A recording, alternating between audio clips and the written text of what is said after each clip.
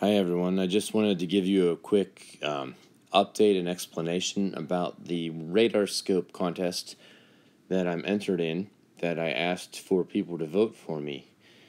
RadarScope, as you can imagine from the name, is a weather radar app, but it is much more than the usual free radar apps that you might have.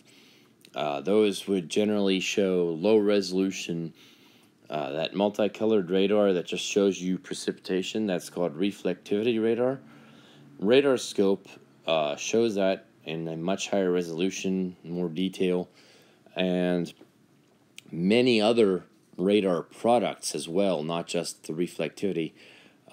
If you've seen your weather reports on the news, usually around the time when there might be a tornado, and they will have the radar that is red and green.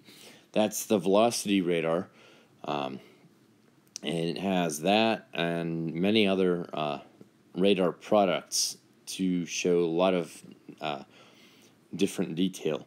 It's actually used by professional meteorologists as well. I have RadarScope Pro Tier 2 now. It's $100 a year. And the contest that I'm entered into, I had originally thought we would just win stickers. It turns out that the grand prize winner would win a year free of RadarScope Pro Tier 2. Like I said, it's $100. That is per year.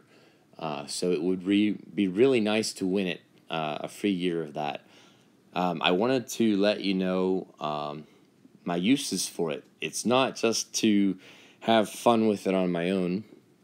I am definitely still doing that and learning in the process, but it will be useful for amateur radio emergency communications. As some of you might know, we do Skywarn severe weather nets in which we report current conditions to the National Weather Service. Now, that's usually reporting conditions that we see outside, but in a situation like that, it would still be nice to have awareness of what's going on with the radar, to know when storms are moving in, when to activate our severe weather nets and deactivate them, when the next round might be coming in.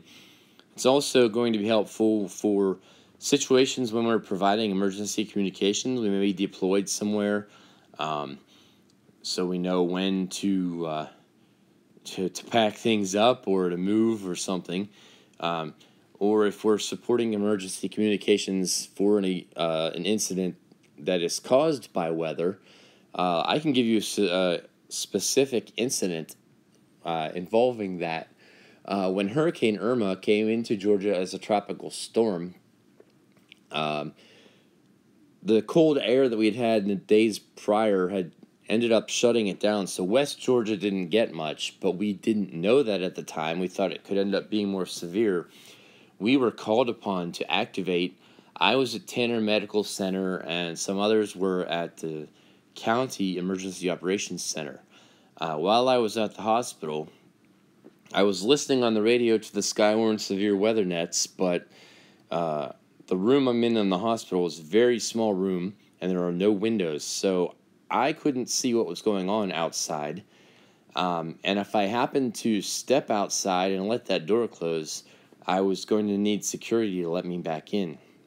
So it would be really nice to have RadarScope there so that I can analyze the radar conditions, all of the different products, the reflectivity and velocity and other things. If you're watching this video, I've added the image you are seeing is a screenshot from RadarScope.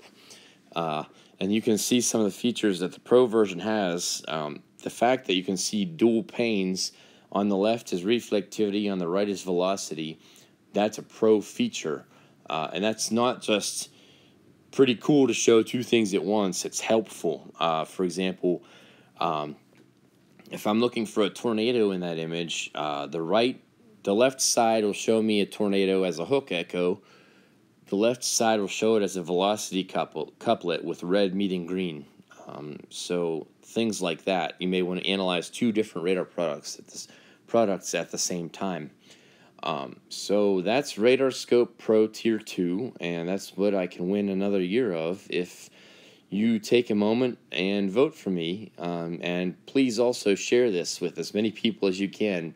I really appreciate it. Thank you.